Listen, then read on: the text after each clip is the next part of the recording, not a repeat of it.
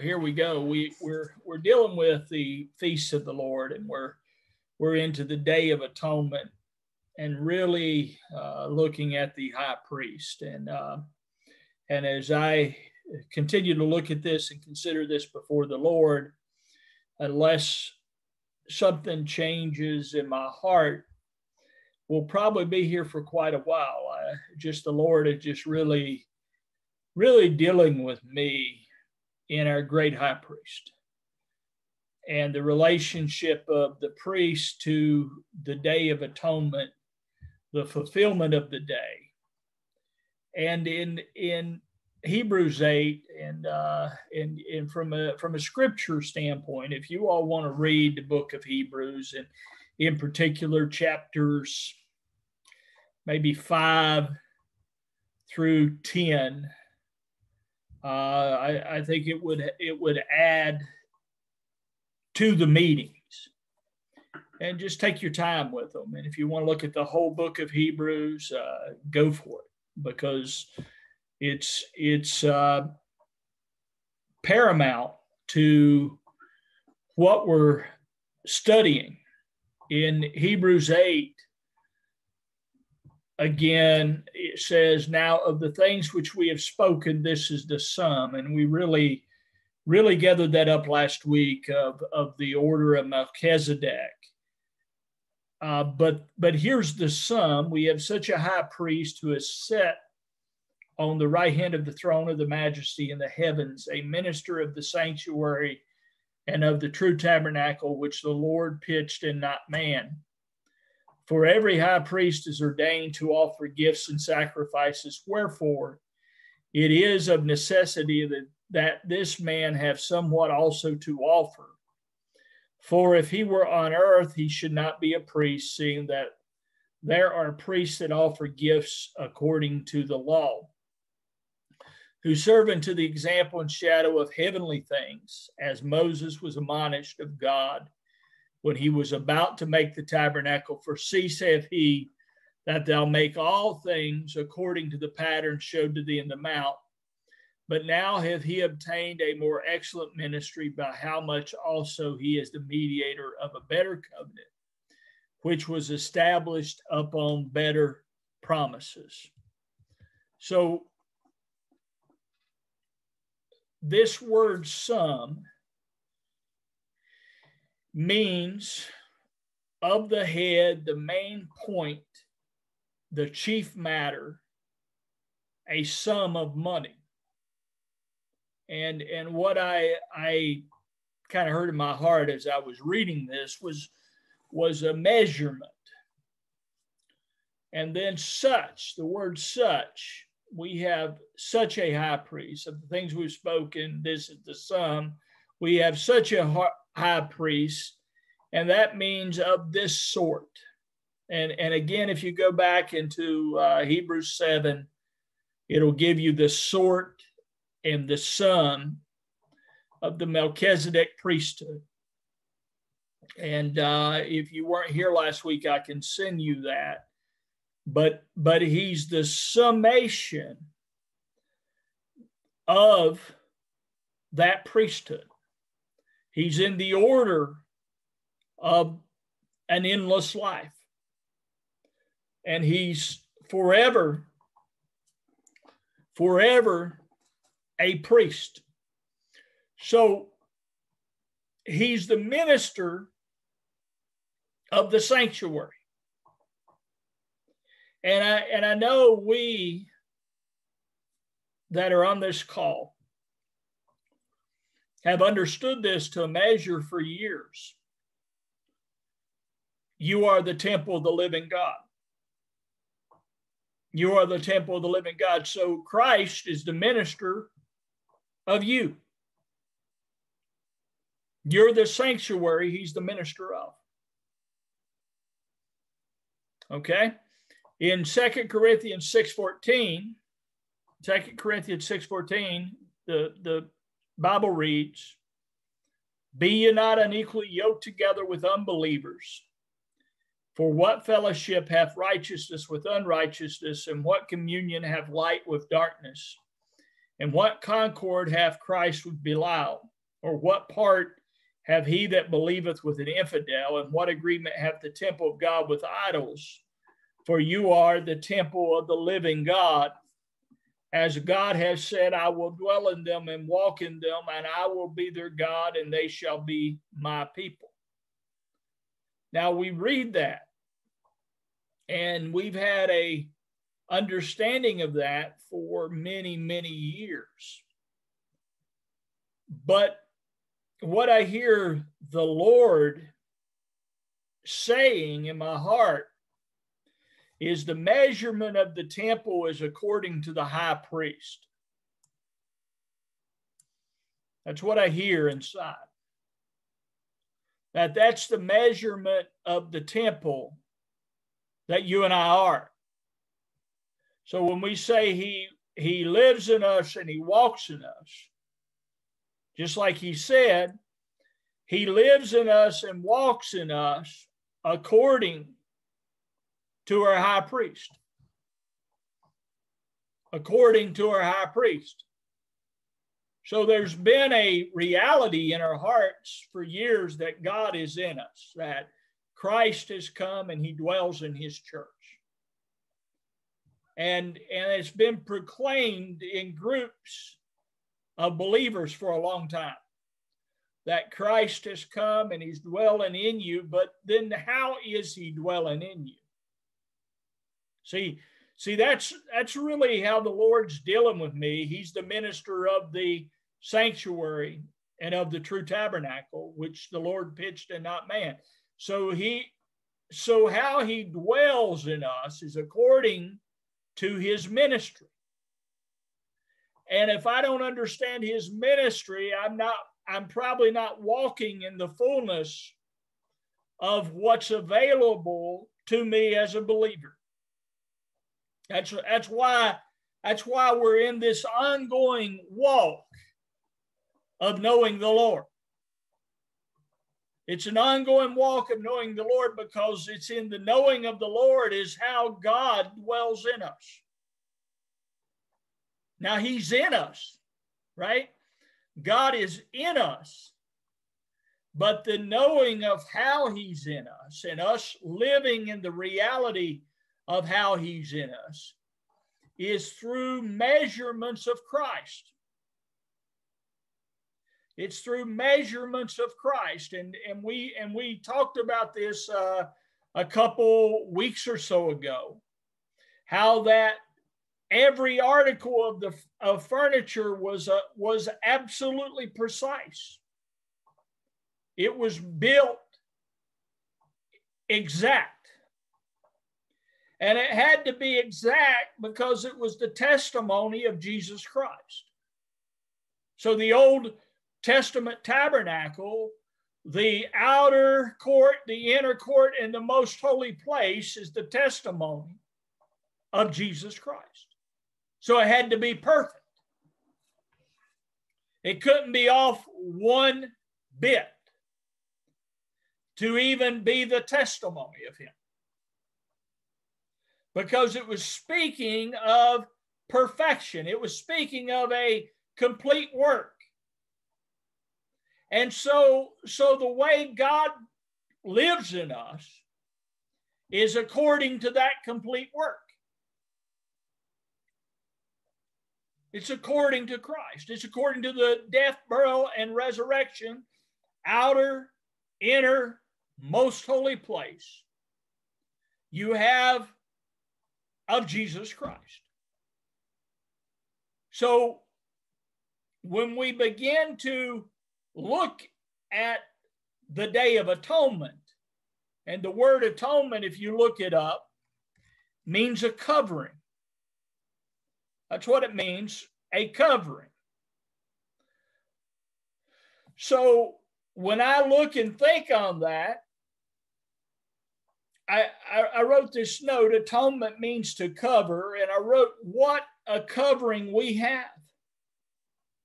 We are covered with all he has done. We are clothed upon with Christ. That's what Paul said in one place. We are clothed upon with Christ. He is our atonement. He is our covering. All that was in the mercy seat is covered by him. The law, the prophets, and Psalms wrapped up in him.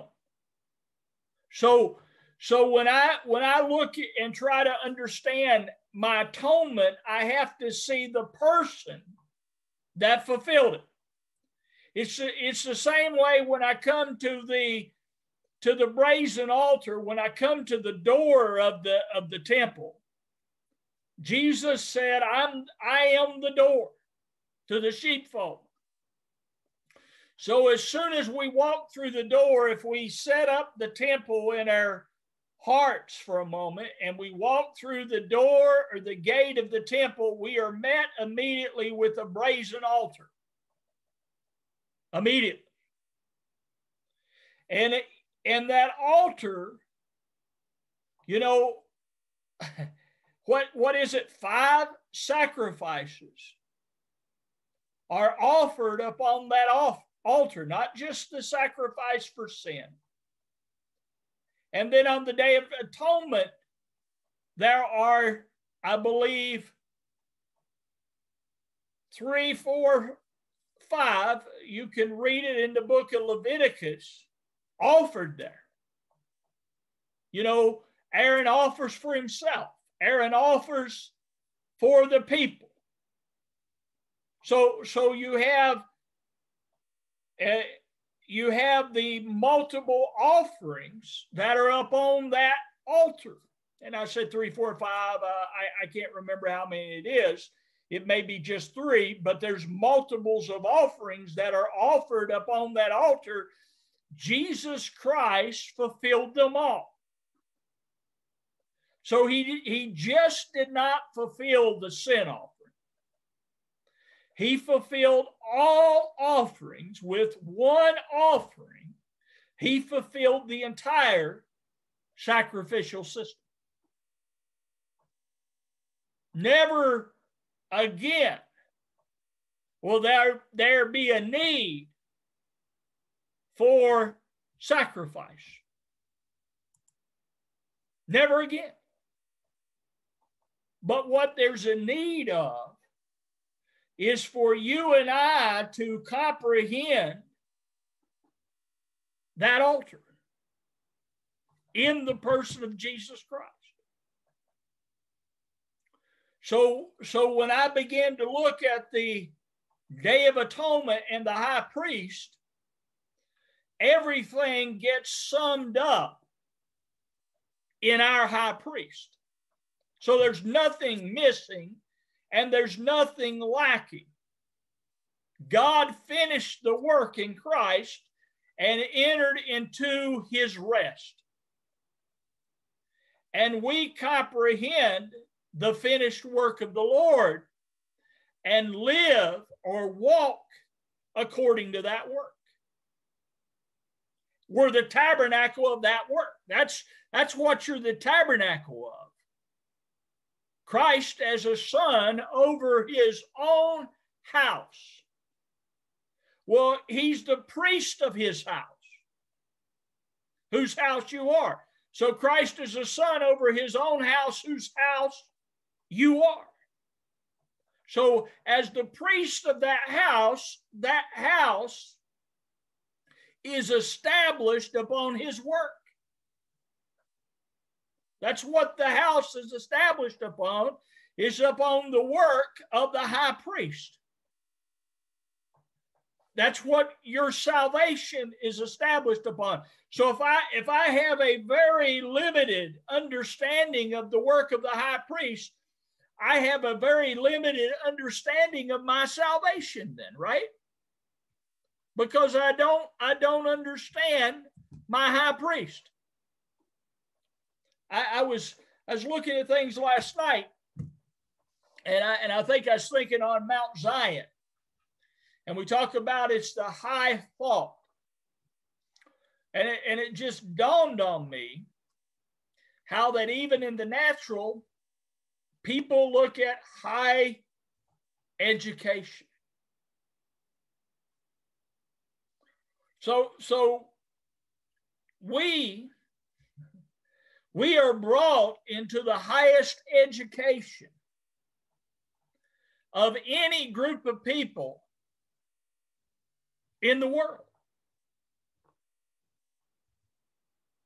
We are. We're brought to the mind of Christ. Now, you can't come to a higher thought than the mind of Christ. So we're built out of the work of the high priest as his house. We're the embodiment of it. So we're the embodiment of what he's done. That's what we are. The church, which is his body. The fullness of him that fills all and in all. And he's filling us in the work he has done. That's how he's filling our hearts and our minds. That's what the Holy Ghost is doing. It is showing us the work Christ has done in the person of Christ. So the work that's being shown in our hearts is not just that Jesus died on a cross, not just that Jesus was buried, not just that he raised from the dead as something that's far away from us, but the work that's being done is a joining of you and I to what he did. That's the work that's being done. That's why the Spirit of God keeps moving us over and over and over again in death, burial, and resurrection. That's why we can't seem to ever get out of the death part of it, because the death part of it is working in him. It's, I am he that liveth and was dead.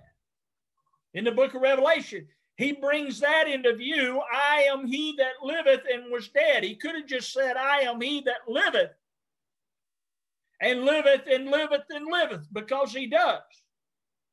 But he makes an emphasis of himself that I am he that lives and was dead. And behold, I am alive forevermore and have the keys of death and hell.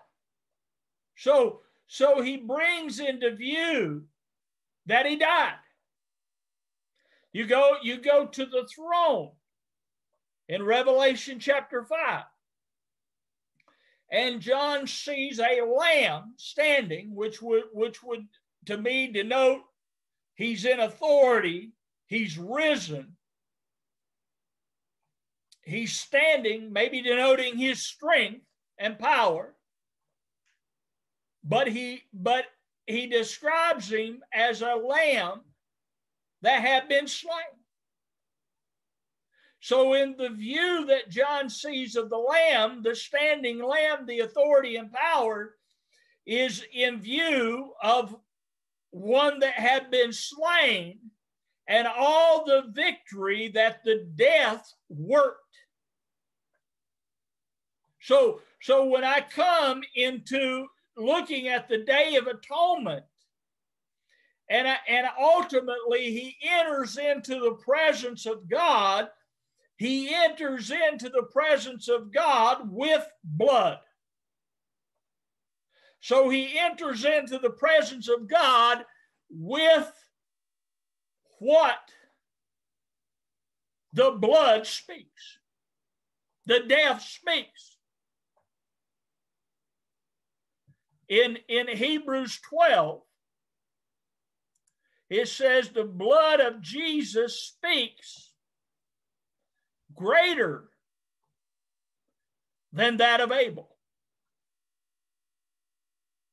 So our high priest had to enter in with blood.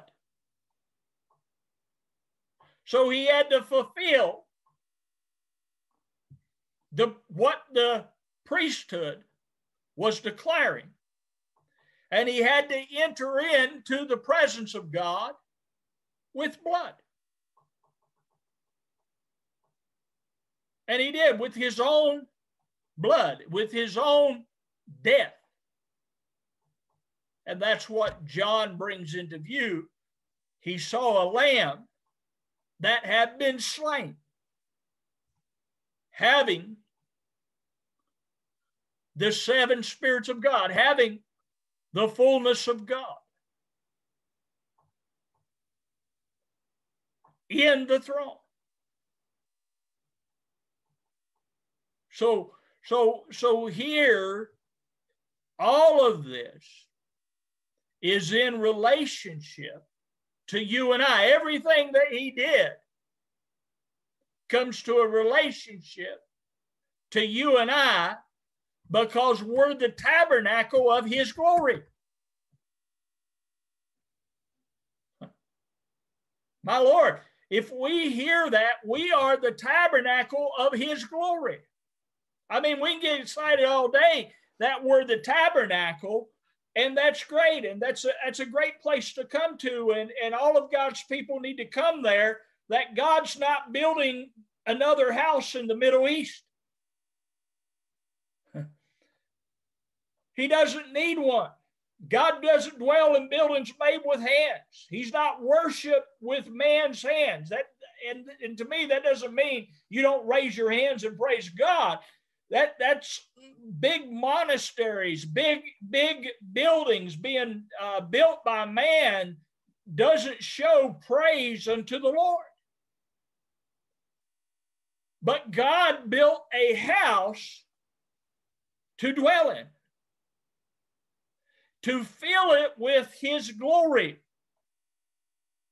And it's a great thing to come and realize you're the house of God. You're the house of God. And declare that to folks, that you're the house of God. But it's a greater thing to realize what the house of God is filled with. Hallelujah to the Lamb of God. It is filled with the work of the high priest. That's what it's filled with. That's what it's filled with. It's filled with the substance of Christ. So you're talking about image bearers. You know, we use that term, we're image bearers. You better believe it, because his substance is filling us to bear him in the earth. In Hebrews 9,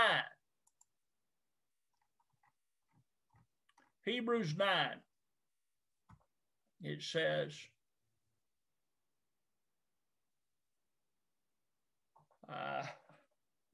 I'm looking, I'll start at verse 8.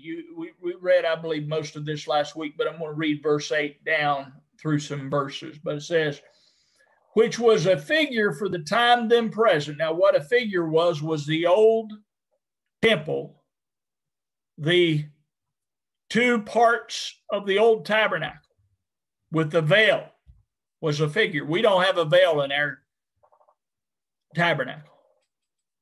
So that was a figure for the time then present, in which were offered both gifts and sacrifices that could not make him that did the service perfect. So even the high priest himself couldn't be perfect. Couldn't make him perfect as pertaining to the conscience. So if the high priest couldn't be made perfect as pertaining to the conscience, how could the people? And it goes on and says, which stood only in meats and drinks and divers washings and cardinal ordinances imposed on them until the time of Reformation. But Christ, being come a high priest of good things to come by a greater and more perfect tabernacle, not made with hands, that is to say, not of this building, neither by the blood of goats and calves, but by his own blood he entered in once into the holy place, having obtained eternal redemption for us. For if the blood of bulls and of goats and of ashes of a heifer sprinkling the unclean sanctify to the purifying of the flesh, how much more shall the blood of Christ, who through the eternal Spirit offered himself without spot to God, purge your conscience from dead works to serve the living God. So the blood of Christ purges the conscience from dead works. Now you say, well, what are dead works? You could say, well, they're the works that were under the law. The carnal ordinances imposed upon them until the time of Reformation, because those works could never perfect the comers to it. So people that come, even in understanding to the law, here the ceremonial, this would be represent the ceremonial law, the offering of the gifts and the sacrifices, the work of the high priest. They can never be perfect. So it was imposed upon them to a time of Reformation. So if I won't come out of this understanding of the old, if I refuse to come out of this understanding, even though Jesus has purged us, I won't walk in the reality of a purged conscience. Why won't I do that? If I've received the Lord, why won't I do that? Because I won't come out of the old. See, if I walk around in the understanding of the old left you incomplete. You know, you were never allowed into the presence of God. And if you listen to many believers talk, they talk about the presence of God only in the mind that every now and then God comes down in their midst in a service. I used to walk there myself. And not in the reality that he dwells in me. That the habitation of the Lord is the church. This is where he chose to dwell. But he dwells in me according to the person of Jesus Christ. And in the person of Jesus Christ, Jesus prayed, Father, glorify me with thine own self. So there's a realization in our hearts to be had of the self of God. That's correct. Jesus prayed that. He said, He's our great high priest, right? So he didn't take a censer with smoke on it. You know, in the book of Revelation, I believe it says that the censer represents the prayers of the saints. So Jesus didn't take a censer with smoke on it. He prayed the prayer of the high priest, Father, glorify me with thine own self, with the glory that I had with thee before the world was. And goes on that I might be glorified in them. And goes on and says that they may be one as we are one, and that they may behold my glory. To be changed to the same image by beholding the glory of the Lord. Now that's how we're changed.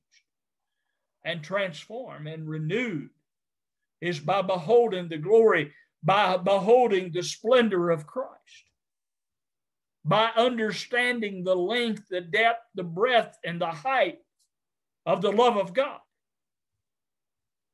And the love of God was poured out at the cross. Hallelujah to the Lamb of God. So when we come here, that's what's before us. That's the habitation of God that we are, is of his glory. That's what the temple and tabernacle represented, was the place that God's glory dwelled. Not just that God dwells here. Yes, he does. But he dwells here in his magnificent person. And who he is made known to us. And you know, I'll throw this out here. Why we have to know the depth is because the nature of God is not in the old man. It ain't in him at all. So that nature, that mind, that whole thought of the old man had to be crucified because it's not in God. And God is bringing us into what he is. So it had to be taken away, had to be buried, because it's not only is it not in him, it's not acceptable. It's not acceptable. So God doesn't even accept it. I hear brothers teaching that somehow the old man's acceptable, and I go, oh no, brother. That's why the cross is there, and all that's going to do is bring more confusion into the body of Christ, because the old man was cut off, he was crucified and buried and put away. That's why there was a burnt offering. That's why it had to be totally consumed. It had to be totally done away with. That's why we say ashes to ashes and dust to dust. And Jesus had to go into the grave, because the old man was completely being removed. And so our life is in the risen Christ. It's not in the old man. It's not in Adam. It's not finding something that was back there in Adam that God had to have. It's finding our life in Christ. That's what Paul says, to be found in him. Paul's whole pursuit became that I might know him. And his ministry, Brother Dale and I were talking about it today, and maybe yesterday we talked a little while, was that I've determined to know nothing among you save Jesus Christ and him crucified. That the substance that we come into would be him. Honey, if I give you the substance of Wayne, it won't be very good. Just won't. But if we come to know the substance of Christ together, it'll be fantastic. I tell you, just seeing the measurement of this thing, I almost didn't get as much said as maybe I wanted to, but just seeing the measurement, just a couple of scriptures and we'll be done. In Zechariah 1:16, it says, therefore, thus saith the Lord, I am returned to Jerusalem with mercies. I mean, oh, what the mercies of the Lord that's in Christ. If we understand the mercies of God that's in Christ. My house shall be built in it. So his house is built in mercies, saith the Lord of hosts. and a line shall be stretched forth upon Jerusalem, a measuring line. Cry yet, saying, Thus saith the Lord of hosts, my cities through prosperity shall yet be spread abroad, and the Lord shall comfort Zion, and shall yet choose Jerusalem. Now there's a measurement. The Lord shall comfort Zion. So my comfort is the Lord. That's a pretty great comfort. God himself shall comfort us. You've come to Mount Zion. So the measurement of the house that's built there, the line that is stretched forth upon Jerusalem, is Christ, is the measure of this high priest, is all that he's fulfilled.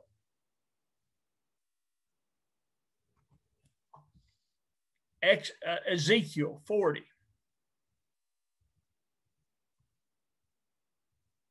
Ezekiel 40 verse 5 says, And behold, a wall on the outside of the house round about, and in the man's hand a measuring reed of 6 cubits long by the cubit and a handbreadth. So he measured the breadth of the building. He measured the breadth of the building. Christ as a son over his own house, whose house you are. He measured the building, 1 reed, and the height 1 reed. And we can go on and on. I just read you a couple of scriptures, but there's other scriptures that deal with the measurement. And like I said, the furniture, the perfect measure of the furniture, speaking of the complete offering of Christ.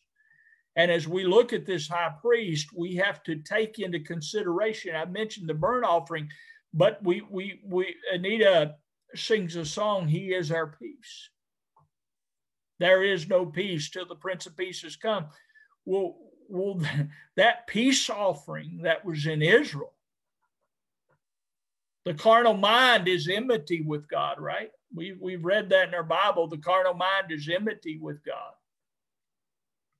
Jesus took away the carnal mind. He destroyed the old man and his mind and gave you the mind of Christ, that you may know the things of God. Because the natural man knows the things of man, Paul says. So we're spiritually minded people, because the mind of Christ, the Word of God, is living and operating in us and showing himself to us. So we have his mind, we have his word, we have his thought, we have his reasoning operating in our souls. And it's showing us who he is. It's showing us his work. Hallelujah to the Lamb of God. He's broken down the middle wall. Took Jew and Gentile in the body of his flesh and crucified him.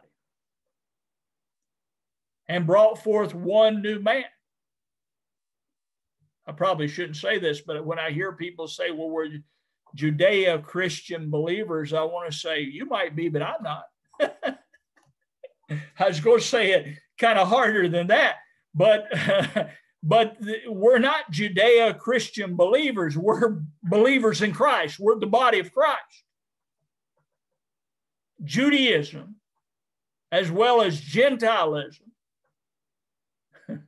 both were crucified. The law served its purpose.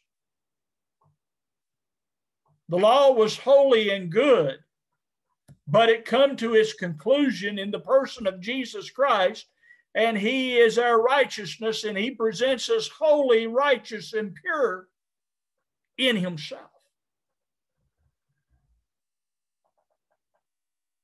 So we're the habitation of him that is holy. Be ye holy, he said, as I am holy. Well, I don't know how we could get to that any greater than him living in me, except by knowing the measurement of his holiness, knowing the measure of his righteousness. What I mean is comprehending that, understanding what that means in our heart and living in it. That's what Brother Jim uses, not I, but Christ. That's what he's talking about. Not I, but I'm apprehending that of Christ. That's to me, that's the walk by faith. I believe God for things. I do. I do in natural things. I believe God for things, but the walk by faith that I'm seeing is apprehending that of Christ, is getting a hold of what he's done and living in it. Living in it, manifesting it in the earth. And that's what he's presented to us, is he's our high priest. See, Israel lived in, just one more moment, but Israel lived in what their high priest did. You realize that? They lived in what he did. That was their society revolved around their high priest. It revolved around the temple and the high priest of that temple, and they lived in the reality of what their high priest did. You know, that he would take the blood in there, and one time a year it would be accepted by God if it was accepted. And they would have a cleansing of the flesh, but not of the conscience. Not to enter into the presence of God, not to be made pure, not to be made holy, not to be made complete. But see, we have now a greater high priest and greater promises that you are complete in him. That as he is, so are you. Now that's quite a promise to get a hold of. And the one that, you know, promised it is also the one that gives it. He couldn't promise by any greater. Hebrews said, so he promised by himself. He did the work himself. God couldn't choose any greater one. So he did it himself. And now he is the rewarder. He rewards. We couldn't come to a greater rewarder than God, could we? He rewards those that what? Diligently seek him. And then he told Abraham, just to kind of think on this, I am thy exceeding great reward. So what's he rewarding us with but the substance of himself? That we can walk in. Be the manifestation of it in the earth. Be the habitation, the tabernacle of it. Amen, amen, amen. Now that's what kind of tabernacle we are. And we'll see where this goes in the next few weeks. I just am absolutely loving this study. It's ministering to my heart, to my mind. And I pray it is to yours. So I'm just going to stop right here and call on Brother Jim Wickens. I think Brother Jim's in traveling again, but I'm going to call on him. If he can answer the phone, if he can't, I understand.